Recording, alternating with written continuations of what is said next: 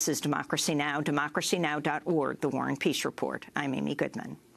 In a pair of early morning votes, the House and Senate approved a bill to end a brief overnight shutdown of the U.S. government. The bill raises military and domestic spending by almost $300 billion over the next 2 years. But the bill failed to meet the demands of immigrant rights groups and many Democrats who wanted protection for young, undocumented immigrants whose protections President Trump ended last fall. The government officially shut down at midnight after Republican Senator Rand Paul temporarily blocked the Senate vote. Shortly before 2 a.m., the Senate approved the bill by a vote of 71 to 28. Then, around 5:30 a.m., the House passed the spending bill with a vote of 240 to 186. House Minority Leader Nancy Pelosi had urged fellow Democrats to oppose the spending bill because it did not protect dreamers. But 73 Democrats voted yes, helping the measure pass.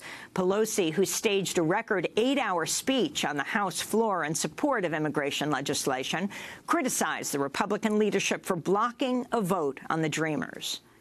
There's nothing partisan or political about protecting dreamers. If a DREAM Act were brought to the floor, it would pass immediately with strong bipartisan support. And I commend my Republican colleagues for their courage in speaking out on this. Yet our dreamers hang in limbo with a cruel cloud of fear and uncertainty above them. The Republican moral cowardice must end.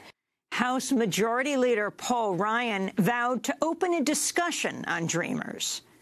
I know that there is a real commitment to solving the DACA challenge in both political parties. That's a commitment that I share. To anyone who doubts my intention to solve this problem and bring up a DACA and immigration reform bill, do not. We will bring a solution to the floor, one that the president will sign. We must pass this budget agreement first, though, so that we can get on to that.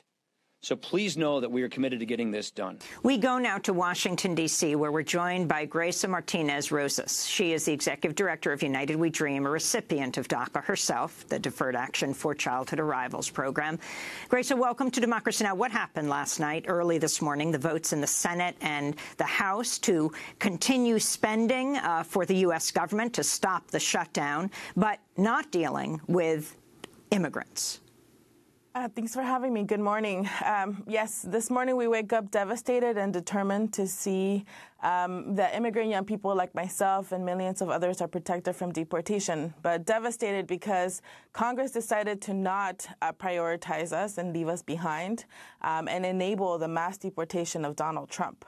You saw yesterday or this morning Democrats who vowed to stay with us and vote no on anything that did not include a DREAM Act renege on that promise. And you saw the same thing, cowardice from Paul Ryan and vulnerable House Republicans that did not stand up for the values and the beliefs of 86% of the American public, that people like myself and my little sister should stay in this country.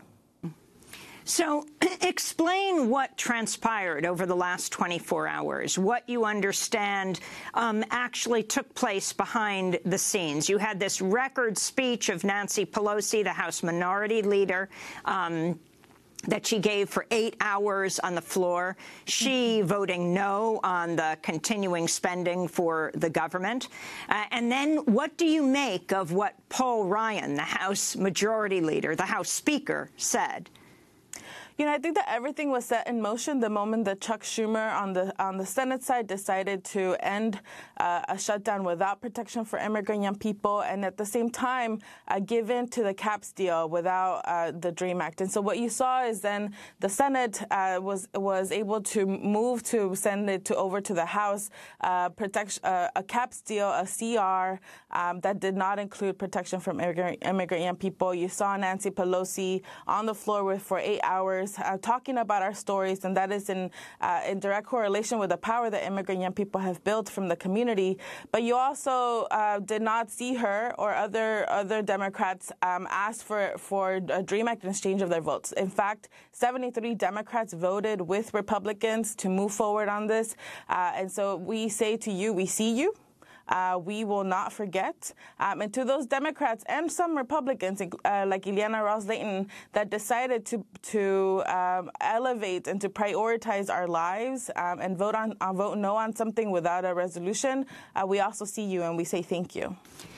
White House Chief of Staff General John Kelly blasted young immigrants as lazy, telling reporters there are 690,000 official DACA registrants, and the president sent over what amounts to be 2.5 times that number to 1.8 million. The difference between 690,000 and 1.8 million were the people that some would say were too afraid to sign up. Others would say they were too lazy to get off their asses, but they didn't sign up. Kelly said. This is right before he's come under fire for fully lauding the staff secretary in the White House, very close to President Trump, John Porter, for who is now under fire for beating up his 2 wives. You know, I think that this is yet another signal of the pattern of racism, honestly, and disrespect to young people, people of color, immigrants in this country. I think that General Kelly has seen, or may not have seen, the thousands of immigrant young people that have taken over the Hill and that have been in action for the last couple of months. But I want to say one thing very clear. This Donald Trump administration, they have a clear agenda of wiping immigrant young people and our families from this country. They have a concerted strategy to either deport us or lock us away for profit. And anything and anyone that does not stand in the way of that is an enabler of a white supremacist agenda, and we will not forget. And I want to talk directly now to immigrant young people that might be hearing this and the 86% of the American public that is with us, and to say that at United We Dream, we are committed to defending our democracy, we are committed to win, and we are committed to making sure that Donald Trump does not continue to separate families. On Wednesday, Capitol Police arrested immigrant rights activists who held a nonviolent civil disobedience action inside the Senate rotunda. Members of the United We Dream coalition were demanding Congress pass a Clean Dream Act without additional funding for President Trump's expanded border wall or other anti-immigrant measures. This is one of the activists speaking after the arrests. I saw a marvelous display of family values and what I would refer to as American values. And it was a shame. It was a shame that that display resulted in the arrests of over 14 Dreamers or immigrant youth. And it was just awe-inspiring for all those young people to make a stand and put their lives at risk for the people that they love. Grace Martinez Rosas, what next for United We Dream activists and others now that the House and the Senate have voted? We continue on. Our lives are at stake, and so March 5th is a deadline that Republicans have set themselves to ensure that this happens. We are looking to you to make sure that you stand in the way of enabling Donald Trump. You also will see and continue to see immigrant young people working with folks at the state and local community to make sure that there are protections for immigrants, because there's a lot of things that governors and mayors can do to ensure that families stay together.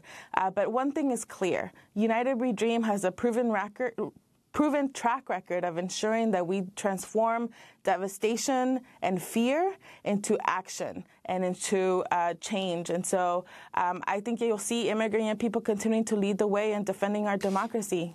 Grace, I want to turn to Senate Democratic leader Chuck Schumer speaking yesterday. So I say to Speaker Ryan, allow a fair and open process to debate Dreamers on the floor of the House, just as we are allowing in the Senate. Leader Pelosi shouldn't have to stand and speak for 8 hours. I respect her for doing it, just to secure a vote on an issue as compelling and pressing as Dreamers. What Leader Pelosi is asking for is the same thing we got here in the Senate, no more, no less, a vote and an open process that is undeniably fair. So I wanted to get your response, Grace, to both what Senator Schumer said and also the fact that Senate Majority Leader Mitch McConnell is expected to bring up immigration next week in a rare Senate floor debate. What are you expecting from this? Look, I think we understand that Senator Mitch McConnell set in motion the process for the first floor debate on immigration in a long time. I think that you'll see a lot of partisan positioning. A lot of people putting up amendments that are going to make each other uncomfortable. And in the balance hangs my life and the life of immigrant young people all across the country. And so, our response to Republicans is that there has been a firm pushback against the White House framework that aims to dismantle our immigration system. It aims to add more enforcement into our communities, and that has been clearly rejected by immigrant rights communities. I think that at United We Dream, we are clear that we continue to demand a DREAM Act that does not harm people to help us. We continue to be committed to this country and to our democracy, and we will not allow ourselves to be used as bargaining chips in this process. Grace, so what does this mean personally for you? You are a DACA recipient. What does that mean right now? Now that Trump has ended DACA, is it ending in March? Everything is so unclear at this point. It was Trump killed DACA, and my little sister's DACA expires in August of this year. I don't have anything to bring to her right now to bring her comfort and to tell her that she'll be able to be okay and safe. She lives in the state of Texas where there are racist policies like SB 4 that track young brown people like my little sister. And so I think that what is at stake for me is my heart. What's at stake for me is my belief in this democracy. And hopefully, I know for sure that we shall overcome and that my little sister and I will live safe. And I'm not going to stop until we get there. I want to thank you very much for being with us. Grace Martinez-Rosas, Advocacy Director for United We Dream. This is Democracy Now! When we come back, we go to the Olympics in Korea. Stay with us.